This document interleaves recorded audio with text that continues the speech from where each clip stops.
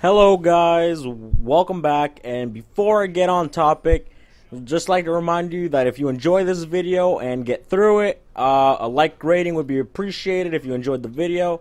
And also if you want to keep up with more ramblings or my thoughts, then feel free to subscribe. It is definitely not necessary, but it is very much appreciated. Now, let's get on to the topic. As you know, Super Smash Brothers for 3DS, and yes, that is the official title. I was not expecting that to be the title. I was expecting like Super Smash Brothers Universe or something, like Final Fight, something. I don't know. That's another game, but copyrights and stuff, but oh well. So, the demo just got released for Nintendo Platinum members, I do believe. And I myself am not a Nintendo Platinum member. I never register my Club Nintendo codes. So if I have one, I'd probably just give it away on my channel. I don't know, because I know one person that uses them, but I don't really see them that often. But yeah, I managed to get a code on because one of my friends is a Platinum member, and if you're a Platinum member, you got 4 beta codes, I do believe. One being yours beta code. I think not beta code, demo code or whatever. And this is essentially just my ramblings on what I think of the game itself. I mean, it definitely teases you. I can say that much. It only has 5 playable characters, that being Mario, Link, Villager, Mega Man, and Pikachu, which are pretty much standard characters that you'd come to expect from a Super Smash Brothers game. But yeah, well, in addition to Mega Man and Villager. Now, let me talk about how they actually control in the demo. Or no, first let me tell you how they actually tease you. So, usually in a demo for like a fighting game, if you can't pick the other characters, they only have like the selection of the 5 and that's it. They don't show you any of the other characters, but like the tease that this game is, it shows you the full character, well, not the full character roster, it shows you I assume the playable characters from the start and not the ones you can unlock. But it shows you all those characters, but you just can't pick them. Like, it's really, really annoying, and it just seems really unnecessary. Like, that may just be me nitpicking, but that's just my thoughts on it. I thought it was a pretty, like, it was exactly what I said. It's just like a tease. So, that's definitely one of the drawbacks to the demo for me, is that it's good that you can see all the characters and not their sprites, but their character portraits there. You cannot see the alternate colors, which is kind of a bummer, but if you can't pick them, why would you be able to even see that? So, you got 5 characters, you got 1 stage, which is, I can't forget what it's called. I think it's called Battlefield, I'm not sure. And that's about it. And another drawback to this demo is you can't change it to lives, unfortunately, or stocks, whatever you want to call them. You have 2-minute time matches, and that's it. Once those 2 minutes are up, whoever has the most kills, yada yada, you know how it works if you've played any Super Smash Brothers game from the first one. So, there's that. But one really, really unique thing that they included with this demo that I don't believe I've seen any other demo do is the fact that they included wireless multiplayer to it. Which means that if someone else has this demo, you can essentially play with them like as if you had the full retail game over Nintendo 3DS connection. I don't know what you call it when you just connect two systems to play it. I can't remember for the life of me what it's called, but yeah, there's wireless play in that, which I thought it was a really good, really, really, really good thing, because today I was at school and some random guy saw that I was playing the demo, and we started playing a couple matches, and yeah, it's pretty cool that they did that for a demo and that they went through the extra effort to actually put wireless play on the actual demo itself. Now, as for the controls and the way the characters control and everything, essentially if they, the way I look at it, I mean, there's videos out there of people's final smashes and things like that. And my general rule of thumb with this game is that if they were in Brawl, they're most likely control the exact same with few minor details. Mario, I never really used in Brawl, but from what I can tell, he controls exactly the same. His final smash is exactly the same. And now someone's probably going to say, well, Mario doesn't do this when he does his down B and stuff like that. I don't play Mario, but this is just my thoughts, because I've played all these characters for a really, on the demo version. Not on Brawl. But I have played all these characters to a great extent, and I've probably played this demo more than I have any other game that I actually own. So, Mario, for the most part, is exactly the same. Link, on the other hand, they changed a little bit.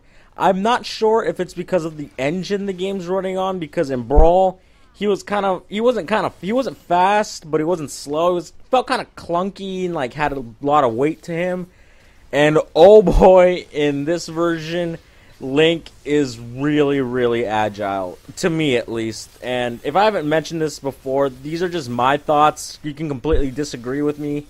I don't mind that. And if you want to tell me something that you thought about the demo, feel free to comment that. But yeah, Link is very, very agile, and he has this new move where I'm not sure if it was in Brawl or not, but I have played Link in Brawl, and I don't remember this move ever being there. And it is the fact that it's really hard to explain. Like, if you run in a direction and you tap A, you do like a really, really weird, not really weird, but you do like a jump and you slash them with your sword. So it's a really, really powerful move despite it sounding really weak. I've sometimes KO'd people off of nothing but that. So it's pretty powerful. Next up, we have Pikachu, which, if you've ever played Pikachu in a Super Smash Bros. Game, you know how he controls. He is a carbon copy of Brawl, of Melee, and of not Super Smash Bros. 64. I don't think he's the same as that, because he didn't have the little side B move where he charges up a headbutt. I don't think he had that. But yeah, Pikachu for the most part is relatively unchanged. His final smash is the same, and his moves are all the same, I think. Don't quote me on that. Like I said, I haven't played Brawl in like a really long time. Next up, we have Mega Man, which is, well, no, I'll actually skip Mega Man and I'll come back to him. Next up, we have Villager, which is definitely one of the oddest choices. Well, not the oddest. There's still one more that's really odd, but I will avoid spoilers to anyone who doesn't want to look at the full character list and wants to be surprised when they play the game for the first time about who is in the game. So I won't say who it is, but for the most part, Villager, he's not good, but he's not bad. All of his moves are really weird, and you can't really chain much to him, or maybe I'm just not good at the game. Yeah, he feels really, I can't explain it. He doesn't really control like any other character that's ever been in a Super Smash Bros. Game. So there's really no one I can compare it to. The closest person I could probably compare it to is probably Mr. Game & Watch, but even then, that's a really, really far stretch. So yeah, overall, he doesn't seem that powerful, but the one thing about him that makes him completely overpowered is his aerial recovery move. You know, the up B move you use?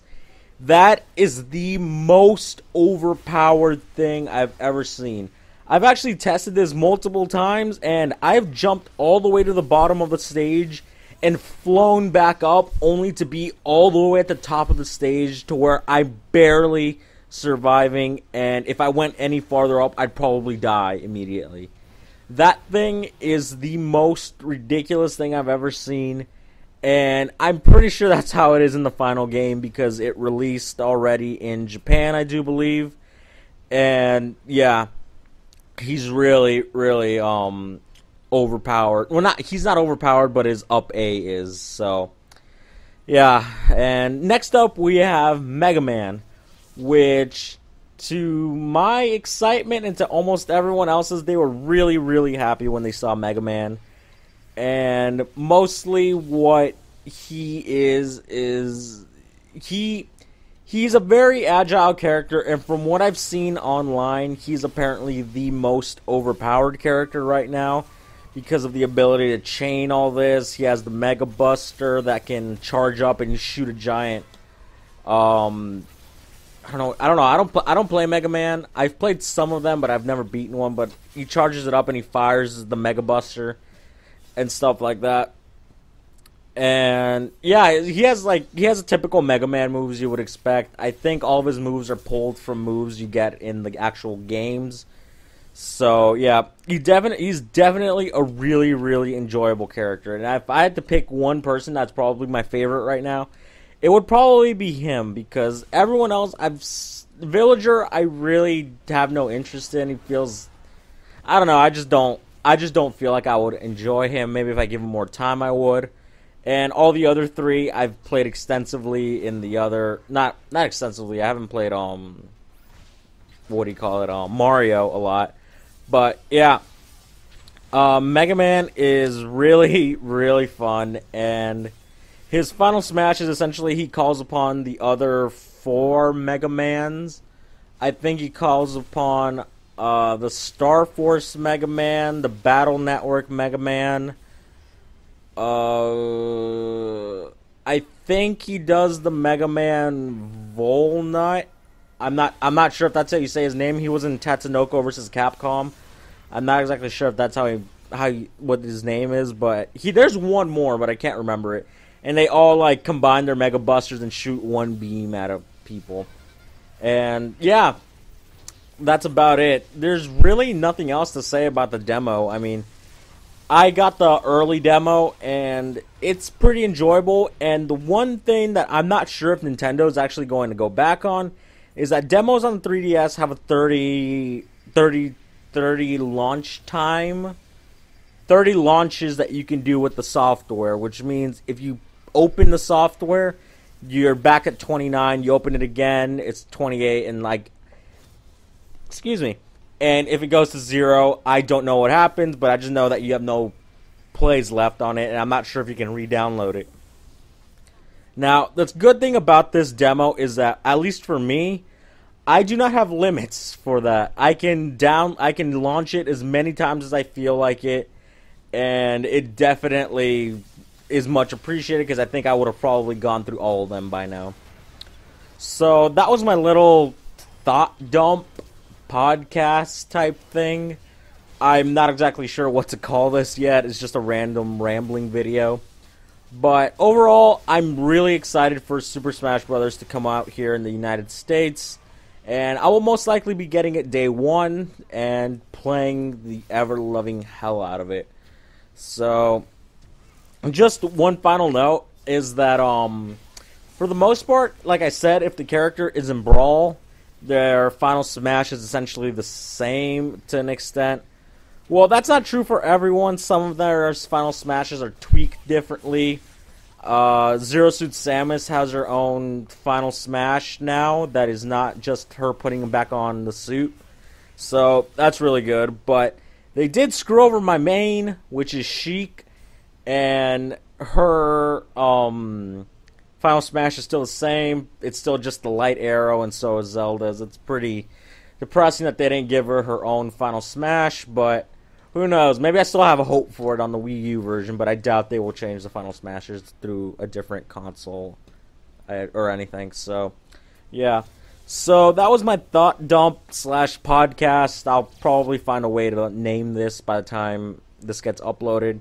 So yeah. If you enjoyed the video, leave it a like rating, and if you want to keep up, if you want to keep up with my ramblings about random things, feel free to subscribe. It's not necessary, but it is very much appreciated, and I will give you a virtual hand hug, or a virtual hug, I think is what I said. Virtual hug. I don't know how you do that, but I will give you a hug. So yeah. So So yeah, comment down below what your thoughts on the Super Smash Bros. Demo is, if you have it, and what is your main, I should say. Who are you most excited for? Personally, I am excited for Pac-Man because it's just amazing. Like, I've seen all of his gameplay and everything, and it's pretty fun. But I'm dragging out this video way too long. So thank you guys for watching, and I'll see you guys in the next video.